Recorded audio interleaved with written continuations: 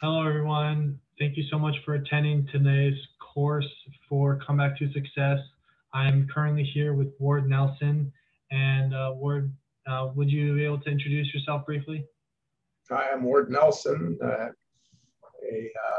former county council member, a former pharmacist, and now retired. Nice. And currently, where are you living right now, Ward? Grants Pass, Oregon. Okay, there we go. So doing the Oregon. All right. So with that being said, we're here because we wanted to talk about mental health and also to help people who are interested in purchasing this course. If you're watching this video, you purchased the course, and I'm really excited because you guys now have this opportunity to get some more insight on how to come back to success and create results in your life so that you can become more successful and happy. And I know that Ward, for example, he's going to be a perfect resource that's going to help solidify some goals for you so that you can become more resilient in your life and give yourself more perspective so you can, and also some feedback that's going to help you grow and take your life to the next level. So there's a list of questions that I created that I think that are proven to help people who, like myself, being diagnosed with bipolar disorder. Many of you know me as Brandon Burbank, and so that's something that basically Brandon Burbank, being diagnosed with bipolar disorder, also author, keynote speaker on mental health and personal development. So all those things, I just wanted to give you guys a quick synopsis more about who I am and the reasons why I'm credible to talk about mental health, because those are really important topics that I think a lot of us don't choose to go into detail and depth about within themselves and to help other people as well. So, so with that being said, I'm going to go straight into it with Ward. And Ward's going to be the topic keynote speaker for the night. And I'm just going to be asking him questions and bouncing some ideas off with him, as well as giving some feedback for you guys. And I really hope that the biggest takeaways is that you guys can build upon this online course. You can also reach out to me to do upcoming consulting opportunities, because I'm currently in the Long Beach, LA County area here in California. And so, but I'm also able to do consulting virtual as well as in person. So with that being said, guys, let's go dive into it. All right. So Ward, the first question I have for you is, what is your educational background? I have a Bachelor of Science in Pharmacy. Okay. And what is your career-related background? Well, I've been in the military for over 20 years. I was as a pharmacist. I worked in private sector as a pharmacist, managing pharmacies. I have worked in, like I said, government, serving on many boards and commissions and helping the citizens of the community that I formerly lived in. Nice. Yeah, that's cool. What was like the best part about your experience of like helping the communities out? Because I know that there's a lot of people out there in this like there's a lot of people that are struggling to be successful and find that opportunity to like go to college, or that need to like basically like are trying to build wealth in their life, and but wealth is important, but the mental health aspect, how does that connect with everything? Basically, anytime that you do good in life, it makes you feel good. So volunteering and helping in your community gives you good feelings. Those good feelings transfer to better mental health. So doing government, I a lot of times spent time away from home, but it was worthwhile, not only in the learning aspects of my own growth, but also in the fact that I felt good in helping my community become a better place to live. Sweet. Yeah, that's cool. Okay, the next question I have is, what makes you credible to talk about mental health? Well, I have a medical background as a pharmacist. I'm not trained in social work or anything of that nature, but I've taken many of those courses. I have the background of serving on mental health boards, both in local community as well as in regional networks. 5-county region network, I was chair of that mental health and substance abuse boards as well. Okay. Sweet. Yeah. So I think it's what's cool about this online course for everybody is that it's going to help you guys, like, getting it from a different perspective. In this interview with Ward, it's going to help you guys so you get a different perspective, because Ward is a great guy, and like, but I'm from my perspective, I am dealing with a mental illness, and so that's why someone that's mental health professionals type perspective is going to help give you guys, I think, more clarity so that you can come back to success and create something that you want to accomplish in your life. So, all right, Ward, you ready to move on? Sure. Okay. So, steps for a successful recovery from a mental health diagnosis. Steps for recovery? Like, just like, what are some successful steps that someone can take to become more successful in their recovery? I think the very first step is recognizing you have something wrong, that you don't feel right. Many times what we deal with in mental health in treatment is what's called stigma. People do not want to think that they are mentally have a disease. Just like people with diabetes will sometimes say, I don't have diabetes, or somebody that has heart disease will say, I don't have heart disease. So the very first step is recognizing that you may have something that's not making your life be what it should be or what you want it to be. And then once you recognize that, then we can go on into finding a method of treatment. The things to avoid in that is trying to self-treat. Just like if I was had a appendix that needed to be taken out, even though I know where the appendix is, I'm not going to cut myself open and try to heal myself. I'll go to someone that knows how to do that rather than try to self-treat. The reason that is you're going to make a mistake. And some of those self-treatments may involve using incorrect medications or even illicit drugs, which can make the situation worse. And when you mentioned about how stigma is something that really helps people, I really want to touch upon that more with you and focus on that, because stigma really, I think, from my perspective, like, when I've learned how to, like, destigmatize myself and my perception of how, like, accepting the diagnosis, like, that's something that I really talk about in my book, Come Back to Success, how the first thing you need to do is accept your diagnosis, and then learning how to manage it and understand it more is the second step. Correct. I can give you a story, a success story about someone that had to deal with schizophrenia. It was a while back, a former gentleman that ran for mayor of Seattle, Washington. He was a very successful attorney at good law practices. He was a very intelligent individual. He went back to Washington, D.C., where they wanted to introduce him back there to move him up into higher office. He came back from there and he almost tried to kill his newborn child because all of a sudden the schizophrenia kicked in. But fortunately, he recognized the symptoms, and but he thought his life might be ruined. I mean, how can I run for mayor or governor of the state of Washington if people think I have a mental illness? That's a stigma. But he was brave enough to say, you know what? Be honest with people. And he was honest with people. He did his treatments, still on treatments, became a very successful politician. Interesting. Yeah, that's an interesting perspective. But the first thing he had to do is recognize he had a problem. Yeah, I mean, that's a universal concept too. Like, if we're not even talking about people who are just trying to be successful and, like, you know, all these success stories, you know, like, if there's problems that we all have. So how do you work on overcoming those so you can become a better person and more personally developed? Correct. All right, so let's move on to the next question. How can family and friends be supportive for someone who is diagnosed with a mental health condition? Well, the very first thing that I would recommend is be honest with your family and family members. I don't feel right. I don't feel good. I'd like to get some help dealing with my problems. Okay. Hopefully you have the ability to get the insurance or the financing for all that you need so that you can get into treatment and start your treatment.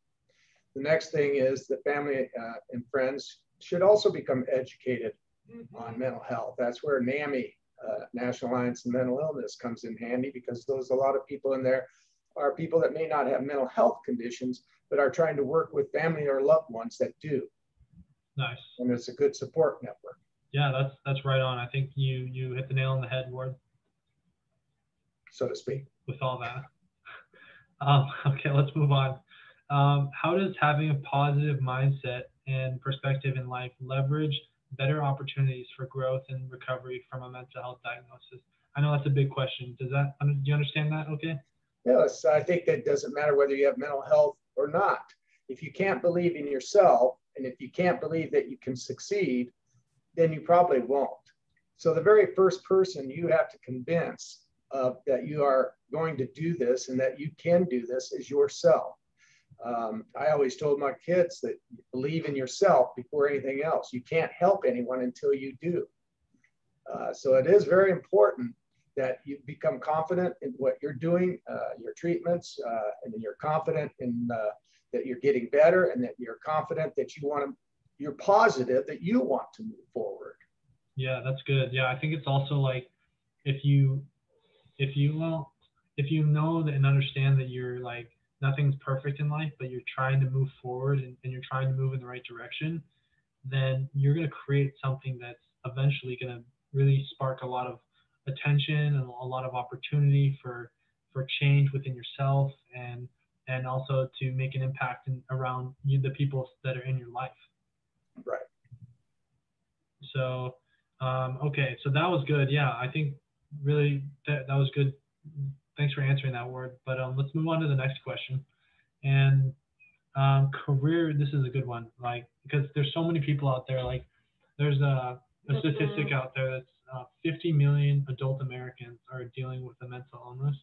And so how do we get these people that are trying to be successful or trying to have struggles to be in a career field that sets them apart from the rest, as well as helping them, like, just individualistically speaking, like, just look at one person and how do they, and my question is, career related advice for a better sense of purpose and direction when faced with a mental health diagnosis. What do you think, Ward? Well, first off, success is only achieved when one has made that determination. If one continues to fight the disease or deny it, it starts ruling your life. When you need to have a good support network. What you're doing is a type of networking. You need someone, that you can relate with and talk to. You may have that in your church, it may be at a school, it may be in the community. There are all sorts of resources for a person to connect, okay? Once you're connecting with other people, then you learn how they do things. You have to have the experiences. If you have a disease, whether it's diabetes, asthma, or anything else, it's very difficult when you first have that diagnosis and you're not sure what you're supposed to do or how do I move forward.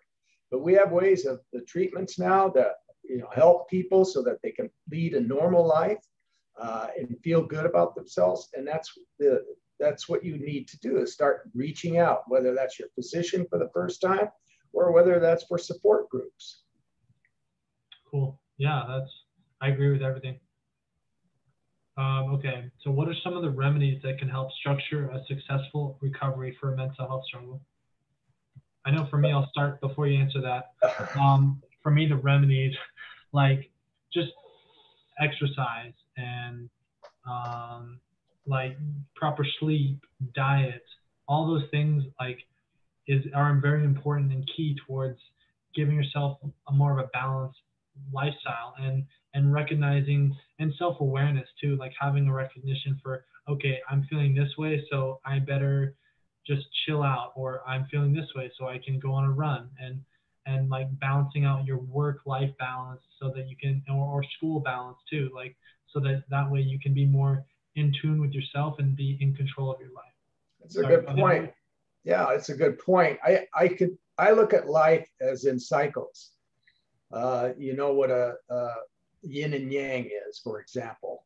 You have your days where you're up, you have days where you're down, or it may be weeks or whatever. There are things that adversely affect us, our jobs, our schooling, and we get nervous or afraid. Well, those are days that, you know what, I'm not going to worry about them because I can't control that. I can only do what I can do. And I'm going to look forward to the days where I'm up because, you know, the sun is shining, the birds are chirping, and I'm having a good time. And if you look at life in that perspective, understanding that everybody, it doesn't matter what their mental health status, goes through ups and downs. And if you recognize that you're not always going to be in a down, that makes you start feeling better right away. And like you said, correct diet, exercise, maintaining, your regimens, if you have medications, getting your sleep, understanding, that you're always taking steps forward. Always think of life, I'm going to take steps forward going down the road. Try not to take steps backwards. I think it's interesting what you just said about how forward and backwards. Honestly, like when you think about it, like this is for everyone here right now. Like the going forward, if you're either going forward or you're either going backwards, there's no such thing as like just still, because life is always moving forward. I mean, so around you. Yeah, like I think that's why it's important to be cognitive about your actions that you're taking every day towards getting you to progress in life. So let's move on to the next one. Okay, so what are some steps to recovering and transitioning to life when being in the psych ward? Well, I can't speak to that directly. Haven't been there. That's true. Yeah, let's just move on to the next question. Yeah, that's probably I've had friends that had to do that, and sometimes it's those periods of time in your life where you end up taking backward steps and you end up getting worse, and you need more what we call pack type help. In other words, personal people there to help you. In other words, making sure you're getting your medications, making sure you're getting your rest, intensive management. Sometimes you might need that. There's nothing wrong with that. But you want to always think about, once you do that you want to continue to go forward and don't get into the situation, whether that's using drugs or alcohol, that puts you into that mental health facility. Yeah, I think that's good advice. I mean, given the fact that you've never been in the psych ward before. So anyways, but to be fair though, like there's a lot of people out there that have, so that's why it's right. There's like, for those of you that are like watching this course right now, it's like I've been there too, so I know the level of difficulty and just everything that came with it it's hard to understand, it's hard to comprehend, and so my heart goes out to you guys, because I know that I understand what it's like to be in the psych ward and how it really sucks, and it's difficult, but it's made a difference in my life because it's changed the way I think about myself, because it's helped me develop myself more, because I know, wow, I've hit rock bottom, but there's only one way to go up now, and that's up. So like just keep moving forward is my best piece of advice for you guys. So Ward, any other thoughts around that topic?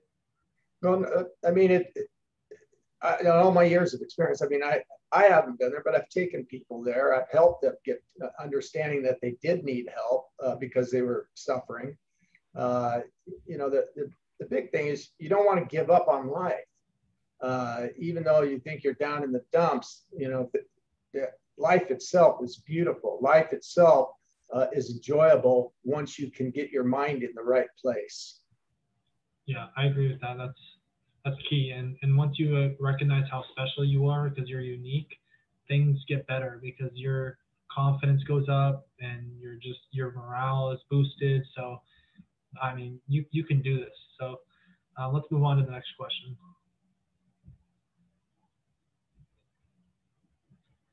What are some of the best ways for an individual with a mental health diagnosis to come back to success and personally develop themselves? Everybody's going to have individual methods. I think some of the best things I've seen in success are people that have gotten themselves treatment and decided that they were going to put one foot in front of the other and move forward in their life. They also, people, once you start healing, sometimes you'll find the sources that might be causing or exasperating your condition. Sometimes that's a family life that's bad. Maybe it's a job that's bad. But you have to get your mind in the right place so you can evaluate your life and evaluate where you want to go and realize that maybe where you're at isn't the right place. It's sort of like you were saying, Brandon, you don't want to stay stagnant in the road. You want to keep moving forward. Yeah, I think that's really smart. And yeah, I think for everyone, I think the perspective is like can-do attitude, and also when you're putting effort into things, like try and give it your all, give it your best effort in everything you do, and that will show, because people will take notice of that, and that's when the opportunities really can flourish from the fact that you are like focusing on your steps that you're taking towards becoming the person you want to become. Make sure that you also remember that it's not just treatments as in medication. The treatments should be an exercise. It might be yoga. It might be a meditation. All those things to help the mind and the body and the spirit grow at the same time. It might be the church. Whatever it takes, you need to find this place that feels best for you so that you're feeling more confident in yourself. Yeah. Yeah. And then I think the last thing that I think is important to bring up around, like I've done many times in my past speaking engagements, talking about with, I know Ward, you mentioned stigma, and I think stigma is like in our communities that stigma needs to be destigmatized so people can be more open-minded around mental health, and so people can be more like accepting of someone if they have a condition like myself. And so like for me personally, it doesn't bother me like as much as it used to, but I know there's a lot of people out there struggling who are trying to like find confidence when they like. My best piece of advice that I could give to you is associate yourself with people who accept you for who you are within your condition, so that you can become more you'll feel happier because you're around people who want to see you flourish and succeed and just be yourself. So that's key. I think that's important. Ward, what do you think? I agree wholeheartedly. And, you know, there's a lot of people that you'll meet in your life. Brandon met me working in the same location, and we've had an ongoing relationship for many years now. Yeah. Personally, I never thought of Brandon having a mental health condition until he told me what he wanted to do. I always saw him as a young man that wanted to achieve success in his life and move forward. Yeah, thank you, Ward. Yeah. So, I mean, for you guys, I think Ward, is there any other comments or questions that you have to give to the viewers? Well, I encourage everyone to be the best you can be. The hardest thing in life is having self-doubt or having the lack of confidence that freezes you. So don't think that you're going to be a multimillionaire by stepping out, or an educated person by just going to school. It's going to take baby steps along the way. So give yourself goals and objectives that you can achieve at first. Then if you're feeling good about those that you achieve, whether that's just going to the physician or a psychiatrist or a counselor, whatever it may be, if that's achieved and you feel good about yourself, you can start spreading those goals, making them a little more distant that you have to work harder towards, but make sure you have successes along the way. Yeah, that's so true. I think kind of just to bounce off with that is don't be, I mean, I'm not giving you advice, but I'm just giving you perspective. Like for me, like I'm accepting your diagnosis. Like for many of you guys watching this, many of you have some type of depression, anxiety, or condition.